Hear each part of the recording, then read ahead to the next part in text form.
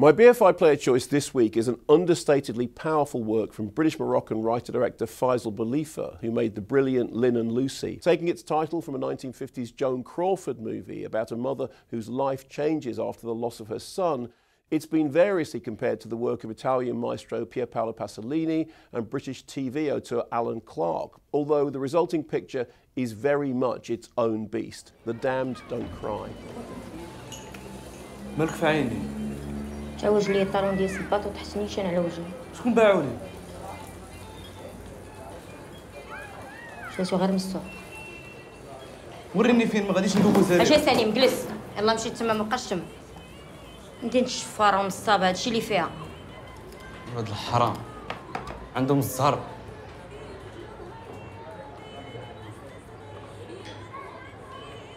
شوف فيا.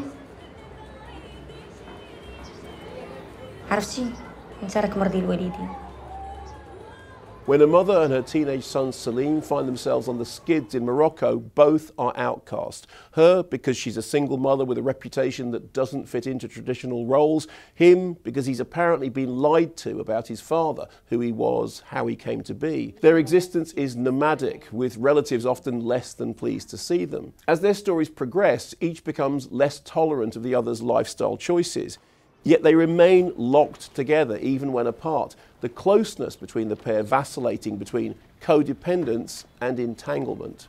In the central maternal role, Aisha Tebe commands the screen, a proud and ostentatious figure, down on her luck but never bowed, like a cross between Crawford and Blanche Dubois. Meanwhile, her son is introverted and watchful, yet also complex, strong and angry. Boasting a gorgeous cello and harp score by Egyptian composer Nada El Shazly, who won Best Music at the Bordeaux Independent Film Festival and Best Score at the Dublin International Film Festival, The Damned Don't Cry presents an intimate portrait of two people whose lives may be jarringly discordant, but who nevertheless represent two juxtaposed elements of the same dramatic symphony. Clearly in love with his subjects, Khalifa gets right under their skin, creating an unexpectedly defiant portrait of people who don't want to just survive, but want to be themselves, whomever that may be.